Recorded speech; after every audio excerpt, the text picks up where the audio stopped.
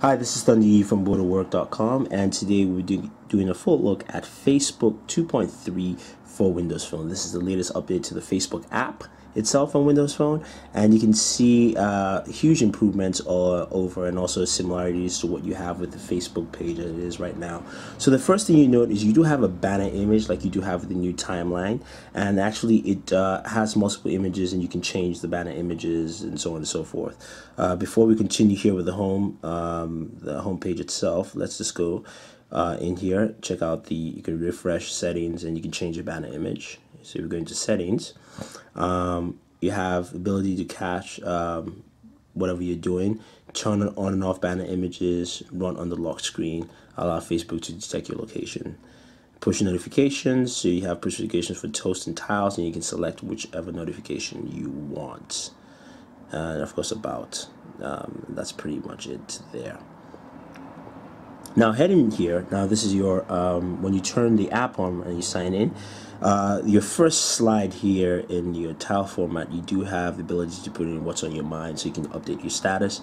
You can check your profile, friends, your messages, nearby, and scroll down. Everything you have in your Facebook layout is actually here. So you can see your groups, your pages, and also go into your photos and your notes. Also, you can see at the very top there, you can also access your friends list, or basically pending friends list, your messages, and your notification.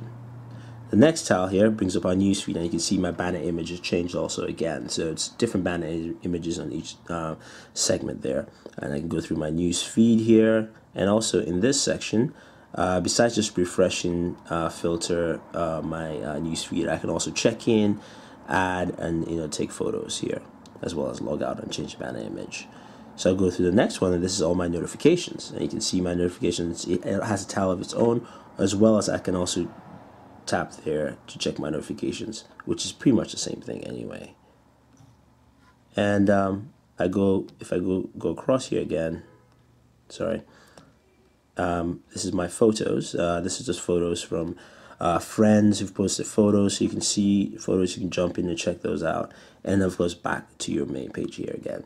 So it's very simple. It's very similar to what you have with Facebook, and also matches the other Facebook apps on that have been updated on Android, I believe iOS, I'm not exactly sure. But one thing to note though, the messaging, which I don't like so much, if you go into messaging, either you tap messages here, you tap messages there, what you find out is that your messages are not in the same order you have, say, on your Facebook app on Android or on the website. So I have all these messages, and you see some names, but I don't exactly know who I'm messaging to. The ones with my name there, of course, doesn't actually point to the fact that that's actually a different conversation with someone. It's just showing my name as the last piece of that conversation. So that's something that hopefully they'll change, to just put the name of the person you're conversing with, so you know exactly who that conversation is with. You can pin those conversations, you can add new ones if you want to.